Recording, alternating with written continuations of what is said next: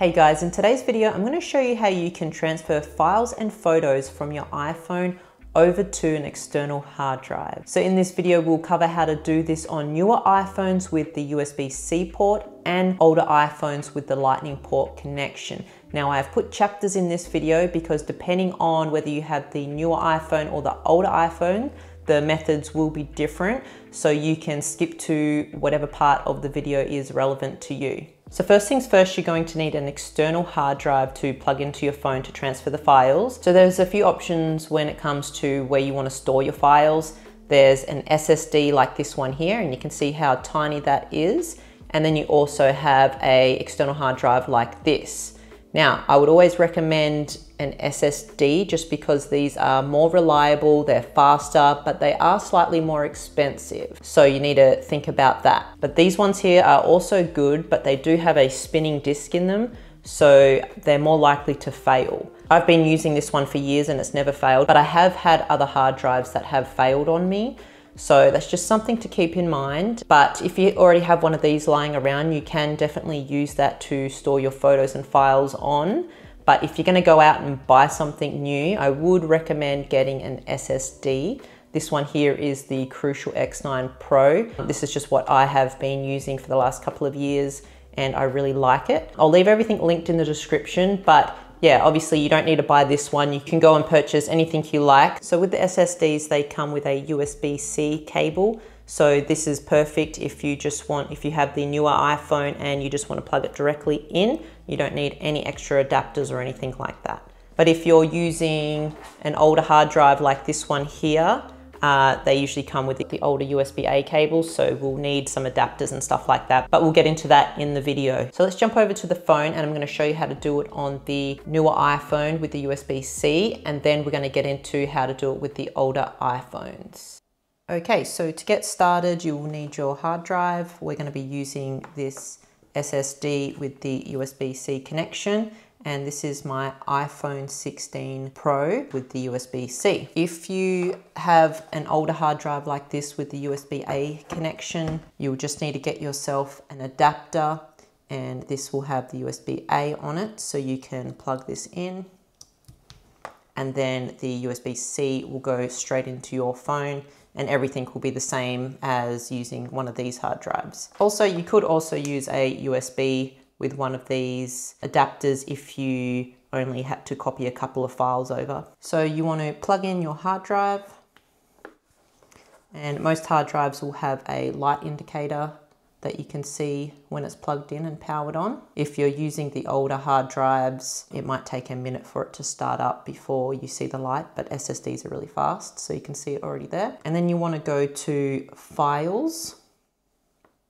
And in here you can see my hard drive is the X9 Pro, and your one will be called whatever brand your hard drive is. So if you click on that, I can see my files already in there. If you want to make a new folder so you can organize your files, you'll come up to these dots and go new folder. And then we can just call this one photo backup or whatever you like. So now we have an empty folder where we can transfer our photos. So what you want to do is you want to go out of the File app and open up your Photos app. So once you're in the Photo app, you want to select the photos that you want to transfer to the hard drive. So you hit the select button, and then you can press on one and then drag your finger to whatever photos you want to copy.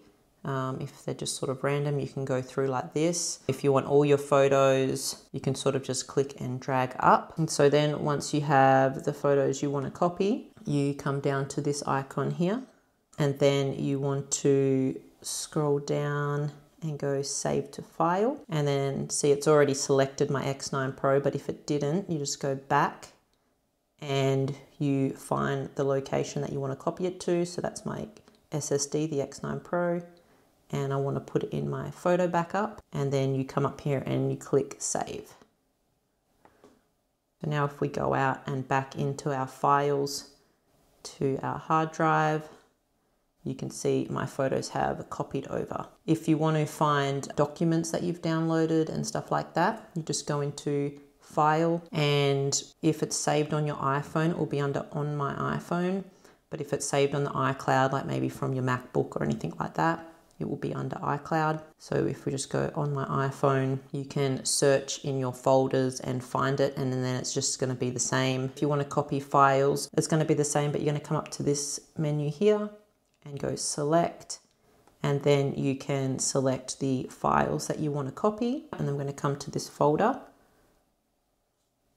and then we're going to go back and find the SSD, and for this I'll just pop it in the photo folder, but you could make like a documents folder, and then we'll go copy. It still kept them on my iPhone, but it's just copied it over to my hard drive. If you want to save space on your iPhone, you'd need to then come back and go select, and then you can hit the little trash icon and delete the documents that you've moved over to your SSD. It's always good just to go back and check your files are on the SSD before you delete anything from your phone. So that's how you copy photos and files over to your SSD. To remove your SSD, I just close out of the apps. I swipe up and then I close out of them properly. And then if you lock your phone, you will see the light on the SSD will turn off. It just takes a second.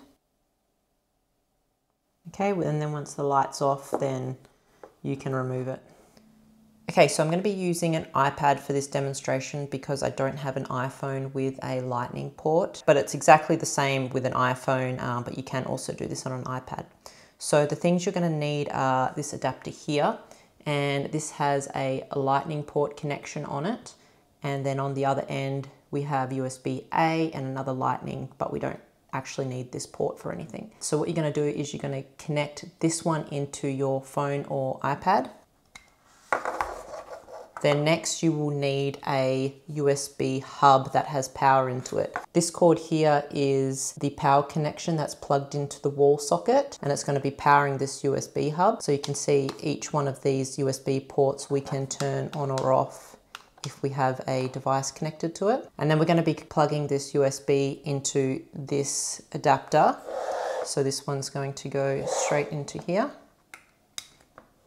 So now this is pushing power straight to the iPad, which is what's needed because these ports can't power a hard drive like the USB-C ones can. Once you have that part connected, then you want to grab your hard drive, and then you can just plug it into any of these USB ports, and then this one we need to power it on. Then you can see here it's powered on the hard drive, and you can tell by this light turning on. So then if we go to our iPad, we can go to Files, and then if you hit this little icon here up the top, it's going to open the side menu, and you can see the hard drive has picked up here. And so that's how you connect a hard drive that has a USB-A connection. To connect an SSD that has a USB-C connection to your iPhone or iPad that has a lightning port, what you're going to need to do is pull out this cable, and then you can see here there's a USB-C connection, and then what you're going to need is a USB-C to USB-A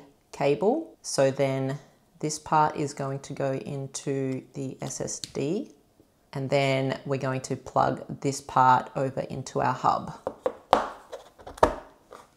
And then I'm going to turn my hub on, and you'll see this one will light up.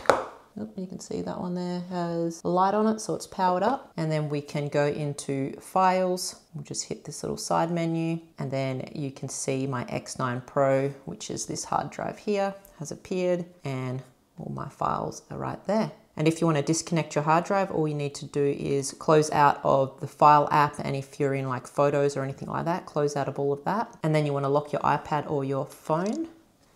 And then if you wait a second, you will see this light will switch off. Okay, so that's switched off, and we can disconnect it, and it's safe to remove.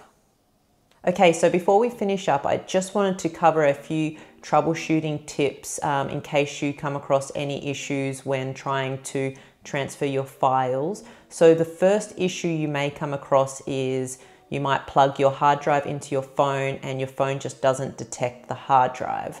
The first thing it could be is that the hard drive has been formatted in the wrong format. So your iPhone can only read certain formats. So the format that you want to use on your hard drive is exFAT. Now exFAT is great because it's compatible with iOS devices, so you can use it on your iPhone and your iPad. It'll also work on your Mac, a Windows computer, and it's also compatible with Android. So you want to make sure your hard drive is formatted with exFAT. If it does have another format on it, you're going to need to use a computer to change the format. And one other thing to also note when changing a format on a hard drive is that it's going to erase everything off of that hard drive. So make sure if there are files on there, connect it to a computer and transfer the files off of the hard drive onto the computer, then format the hard drive because it's going to erase everything. Or the other option could be just go buy a new hard drive that's just for your iPhone and make sure it's formatted in exFAT. So another common issue you might come across is the files won't transfer across to your hard drive. And the two main things I can think of are that your hard drive is full, so there's just not enough space on it, so you might need to delete some things off of your hard drive. And the other thing is that the files you're trying to transfer may have some restrictions to them, which will stop you from transferring them off of your phone. So let's say like Apple Music files, they will have restrictions on them, so you don't take the music files from Apple Music over to your phone, even though I don't know if you can actually do that, but that's just an example. But if they're just downloaded files that you've downloaded from the internet, like PDFs and Word documents and stuff like that, you won't have a problem. And also your photos, you shouldn't have a problem transferring that. The other issue you might come across is just really slow transfer speeds when you're copying files. So this could be because you have an older hard drive and it's just not compatible with the faster speeds. And also the older iPhones are going to have slower transfer speeds as well. So to get around this, you can just copy your files in smaller batches. So instead of copying all of your photos at once over, just break it down into groups and copy it over that way. This way it will be a lot quicker trying to transfer the files than if you were to select everything and copy it in one hit. You might be waiting for hours. So that's pretty much it for this video. If you have any questions, please leave them in the comments below and I'll try to get to you. And I hope you found this video helpful. And if you did, make sure you hit that like button and subscribe to my channel, and I'll hopefully see you in the next video. Thanks for watching.